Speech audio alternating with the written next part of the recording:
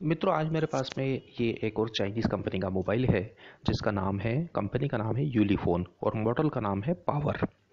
जैसा कि नाम से ही लगता है कि इसमें पावर ज़्यादा है और यही इसकी यूएसपी है। काले कलर का बॉक्स है। बॉक्स तो बहुत ही ठीक ठाक है, कोई इसमें विशेष अट्रैक्शन नहीं है। यूलीफोन की ब्रांडिंग दोनों साइड में दे रखी है और चूँकि चाइना से आया तो इसलिए थोड़ा सा दब भी गया है बॉक्स। इसकी सबसे बड़ी खासियत ये है कि इसमें 6050 mAh की बैटरी है।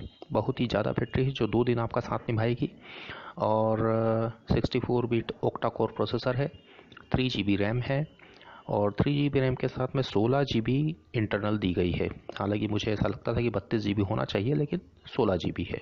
5.5 इंच की स्क्रीन है, 1920 बाय 1080p का रिजोल्यूशन है, फुल HD डिस्प्ले है, 2.5D कर्व्ड गोरिल्ला ग्लास 3 है। इसमें सेफ्टी पॉइंट ऑफ व्यू से गोरिल्ला ग्लास 3 का उपयोग किया गया है।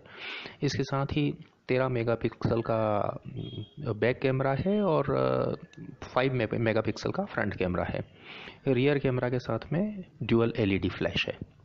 ये कुछ अलग IMEI नंबर और यूलीफोन के स्टिकर वगैरह हैं। तो आइए देखते हैं बॉक्स में क्या है। चाइनीज़ कंपनी के बॉक्स में यूजुअली कोई ज़्यादा कुछ होता नहीं है, लेकिन देखते हैं इसमें क्या हमें दिया गया है। सबसे पहले डिवाइस ही हमें मिलती है, इसको हम बाद में देखते हैं। अब ज़्यादा इंटरेस्ट इसमें रहता है कि मोबाइल के अलावा कंपनी ने और क्या दिया है।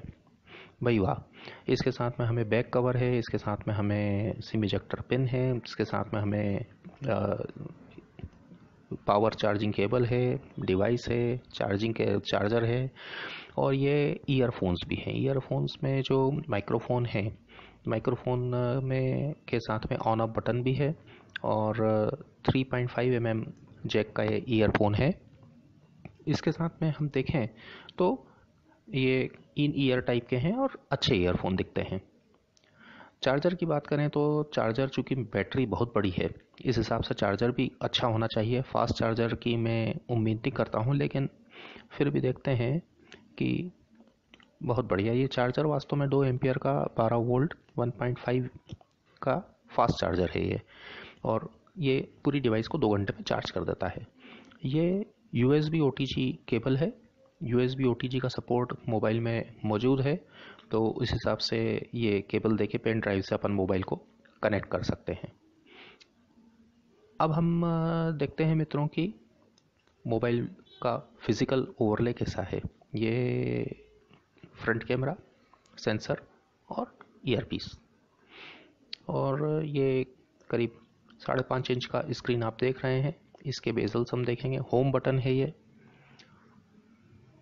और इधर ये कैमरा के लिए शटर, डेडिकेटेड शटर की है जिससे अपन फ़ोटो शूट कर सकते हैं।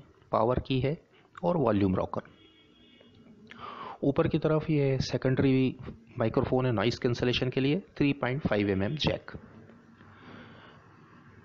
उल्टे हाथ की तरफ सिम ट्रे और बॉटम साइड में है ये प्राइमरी माइक्रोफोन और चार्जिंग पोर्ट। इसके साथ पीछे जो कि सबसे बड़ी यूएसपी है, इसका wooden back panel, 13 MP camera, dual LED flash, fingerprint sensor. हम देखेंगे कि ये कितना फास्ट है और कितना रिस्पॉन्सिव है। इसके साथ ही यूलीफोन ब्रांडिंग। और आइए अब हमें निकाल के और इसके वुडन बैक पैनल को फील करते हैं, क्योंकि ये रियल वुडन बैक पैनल है, वुडन फिनिश नहीं है। ये रियल वुडन ब्लैक पैनल है। स्पीकर ग्रिल है और बहुत ही अच्छा बैक पैनल दिया गया है ये। अब आइए हम इस डिवाइस को बूट ऑन करके देखते हैं कितना समय बूट ऑन में लगता है। और फर्स्ट बूट में अपन ये देखते हैं कि एनिमेशन क्या किस तरह से है। यूलीफोन, मुझे ऐसा लगता है कि कोई विशेष एनिमेशन नहीं है, कोई साउंड भी इसमें बूटिंग में नहीं आया है, सिंपल बूट है एकदम। और मुझे उम्मीद है कि इसमें शायद यूलीफोन का UI दिया हुआ होगा, लेकिन अपने हिंदुस्तान में चलता है कि नहीं चलता है, इस कारण से देखने पे ही पता पड़ेगा। और इसमें मुझे लग रहा है ये कि ये स्टॉक एंड्रॉइड है। इसका टच बड़ा स्मूथ है, टच बहुत अच्छा है, ग्लास एकदम स्नैपी है, एकदम बहुत अच्छा फील आ रहा है टच करने पर।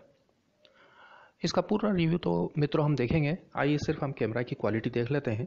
ये हमारा सब्जेक्ट है एंड्रॉयड, एंड्रॉयड का कलेक्टिबल, और ये फ्लैश के साथ फ़ोटो हमने लिया है। हालांकि लाइट बहुत है और फ्लैश की ज़रूरत नहीं है, इंडोर लाइट कंडीशन है। अब हम एक फ़ोटो बिना फ्लैश के लेके और देखते हैं। तो फ्लैश वाले फ़ोटो में तो बहुत ज़्यादा नॉइस है और बहुत ज़्यादा फ्लैश रखा है, तो इसलिए इस फ़ोटो को तो कोई मतलब नहीं देखने से। इस फ़ोटो को भी हम देखें तो कोई डेफिनेशन एकदम से इतनी क्लियर नहीं दिख रही जूम करने से। तो कैमरा की क्वालिटी में तो एवरेज है।